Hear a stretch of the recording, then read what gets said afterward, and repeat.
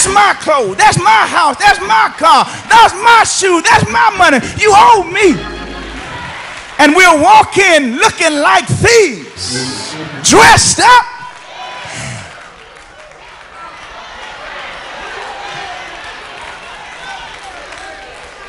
Alarms all on the house, deadbolts on doors, and we are stealing from God. Keeping folk out of our stuff, and we're all in God's stuff.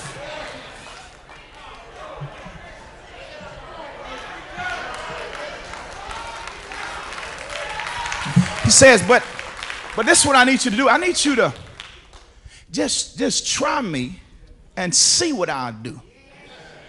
See, a lot of people, you know, I've asked you, do you give, you know, you consistently, do you pay your offering and your tithe and you give consistently to God? Well, I'm praying about it. How? It's not about prayer, it's about being obedient. I mean, praying about doing what the word says, it's just something that we ought to inherently do when we are changed. Since I've been changed, I ought not want to steal from God. I would be ashamed to come in knowing that I am a thief. It's quiet.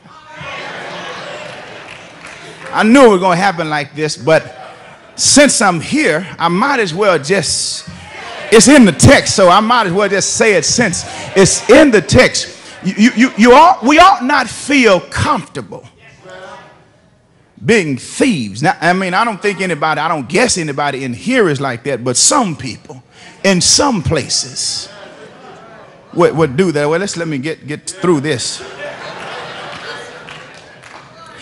You have to relinquish trusting yourself. And when it comes to giving to God, it's about trusting that God is going to do what he says that he will do. Now watch this. Doing what verse 10 says is not hard when you believe verse number 6. When you believe that God does not change. In fact, when you believe verse number 2 of chapter 1, you have no problem doing what it says in chapter 3, verse number 10. First of all, if I believe God loves me, if I believe that God truly loves me, I have no problem doing whatever it is that God says that I am supposed to do. And then if I believe that God loves me, and then he turns around and say, I never change, that simply says, I don't care what happened, I'm always going to do what I said that I am going to do. Well, I don't understand. The economy is down. I am always going to do what I said I was going to do. When my stocks have crashed, I am always going to do what I said I was going to do. Well, I've lost my job. I'm always going to do what I said I was going to do. My house is in foreclosure. I'm going to always do what I said I was going to do. I promised to love you. I promised never to change. And if I said I was going to love you, in spite of your ups and your downs, I'm going to be the one that's right there with you. When everybody else turns and walk away, I am the one who promised to never leave you nor forsake you. He says, that's the God that I am, so you've got to trust me. We have a trust problem with God. We don't trust God enough. We don't trust God enough. We trust everything else.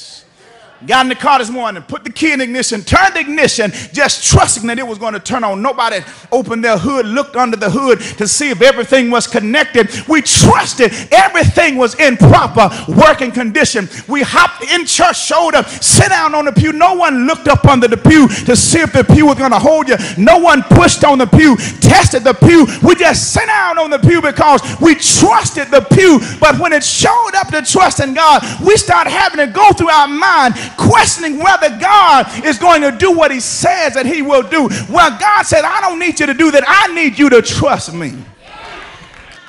Then he says, when you learn to trust me, he says, you can then rejoice. Watch the C portion of verse number 10. It says, if I will not open for you the windows of heaven and pour out for you a blessing until it overflows. Let me just stop right there. Here, we understand the context.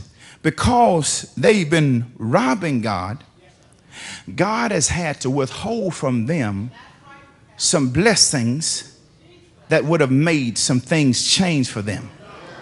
Since they've been robbing God, God has had to hold back some stuff that they would need to help their crops to grow. He is simply saying, now, if you trust me, this is what I'm going to do. I'm going to open up the windows of heaven, and I'm going to pour you out a blessing that you will not have enough room to receive. When he talks about pouring out, he said, I'm going to empty out blessings in your life. And I don't know about you, but I thank God that he's the kind of God that knows how to empty out blessing. I mean, you ever heard the song, you can't beat God giving no matter how hard you try? I am a true testimony that I've tried with all of my might to outgive him. I've tried to give the stuff I didn't have to him to see if I could bankrupt him, but every time I turned around, he showed up with another bucket of blessing. I said, I got him this time. I'm going to bankrupt him this time. I'm going to give beyond what he can give to me. But when I showed up again, I was stumbling over blessing that he had poured out in my life. When I turned and went one way, I showed back up, blessings were waiting on me. He says, now if you trust me, I'm able to pour you out blessings. He says, not only am I going to pour you out blessings, but watch this. He says, then I will rebuke the devourer for you, so that it will not destroy the fruits of the ground, nor will your vine in the field cast his grapes, says the Lord of hosts. Says, what I'm going to do is all of those pests that's going to try to eat up your crops, I'm going to stop that from happening. He says, if you trust me, and if you do what's right by me, everything that's trying to take from you, I'm going to block that from happening. Understand this agrarian language. He's speaking to these folk who understood agriculture, and they understood that if the bugs showed up, the bugs would eat up their crops, and then they would have nothing to even give to God, nor would they have anything for themselves. But God says, if you trust me, not only am I going to bless you, but I'm going to block what's going to hinder your blessing. He says, I'm going to bless you beyond measure, but everything that's trying to eat up the blessing that I give to you, I'm going to rebuke them. Well, let me just bring it closer to you. Let me just make it a reality for us in contemporary society. He says, if you trust me enough, everything that's trying to hinder you from going forward, I'm able to rebuke the devourer for your sake. He's simply saying, I'm going to keep your car running when you thought you were going to have to put that alternator on. You've been tapping on that alternator trying to get that car to start. He says, but what I'm going to do is I'm going to hold it intact a little while longer until you get your next paycheck so that you can take care of it. He said, I know you're riding on those tires and you need some new tires, but I'm not going to let you have a blowout. I'm going to keep you rolling on those tires until you get a little more income so that you can be blessed to put your new set on. He said, I know how to rebuke the devourer for your sake. He said that when I do that for you, then everybody else will look at you and say, you are a delightsome lamb. Is there anybody here know that he knows how to give you a reason to rejoice? And I am a living testimony that if you give to God, he'll give back to you. If you hand over to God what belongs to him, God knows how to bless your life. Is there anybody here know that God will, he'll bless your life? Is there anybody here know that God will hold back some stuff to keep the enemy from slipping in on you? Is there anybody here? Is there anybody here know that God will? He'll bless your life, but you've got to trust him enough and give him a chance because he's a faithful God. And I don't understand how we can be so God-fearing yet not God-trusting. If you fear God, you ought to trust him. And I don't know about you, but I'll trust him and I'll never doubt him. And I found out he'll surely bring me out. Is there anybody here ever trusted in God? I want to challenge you to go back home and just look at your blessing and say, he blessed me like this even when I was stealing from him. How much more can he bless me if I get right with him? Is there anybody here? Is there anybody here? Know that he'll bless you. He'll bless you. He'll bless you going out. He'll bless you coming in. He'll bless you going out. He'll bless you coming in. But you got to trust him and never doubt him. Is there anybody here? Is there anybody here? Is there anybody here not afraid to trust him? You ought to learn how to trust the Lord and give him your time. You ought to learn how to trust the Lord and give him your talent. You ought to learn how to trust the Lord and give him your treasure.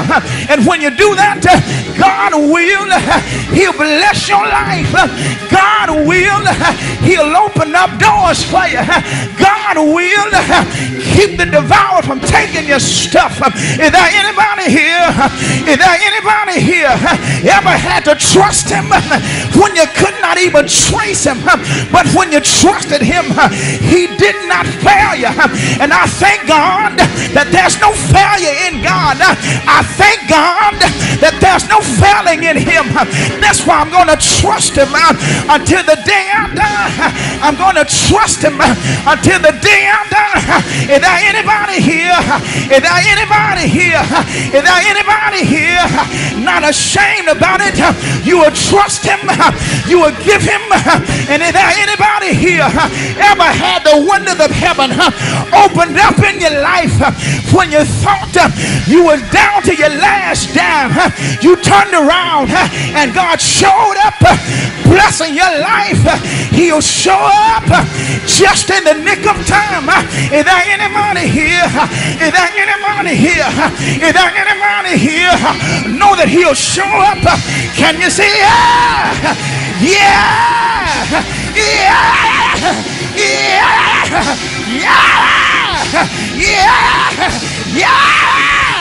Hey! Hey! Hey! Yeah! Yeah!